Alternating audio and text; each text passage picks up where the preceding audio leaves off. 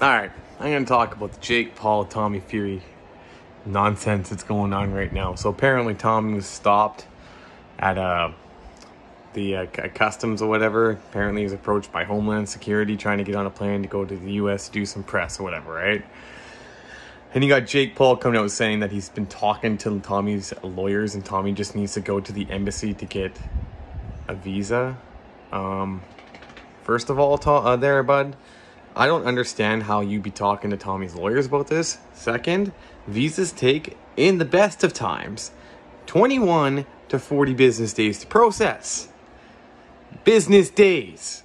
So that still wouldn't work because it doesn't count on weekends. On top of that, Tommy fought last year in August in the United States of America. So that means that he would already have a work visa. So if that's valid even like for at least 1 year, that means he would still be valid to do this. So explain how that works, you stupid fuck. Like, I don't understand why this guy can go around talking the shit he does and his little fanboys continue to buy into it.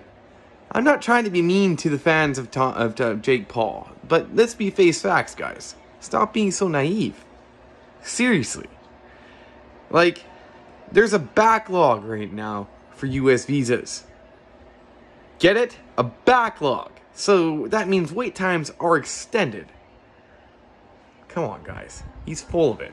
Oh, I'll get $15 million to go fight in the UK. How about you just honor your contract and you go fight in the UK?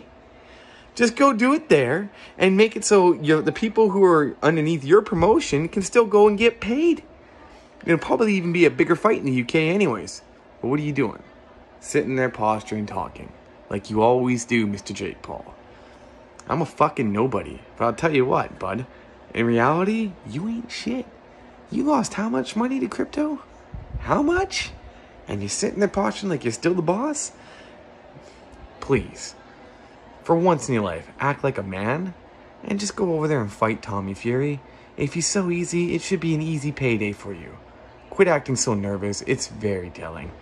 Personally, I don't think you win. Personally, I think you gas out. You, Mr. 60 or 70 punches inside of 6 rounds? Ooh, wow. That's impressive. You won't be able to last, bud. You're scared of the pace. You're scared of what's going to come your way. And your fans are going to be, talking shit about me in the comments. But reality is, I can guarantee you, the majority of them have never even stepped up and even had a sparring match. Let alone an actual fight. So, your bullshit reasons, don't buy them. And anybody who's got a working brain doesn't buy them. Fucking liar.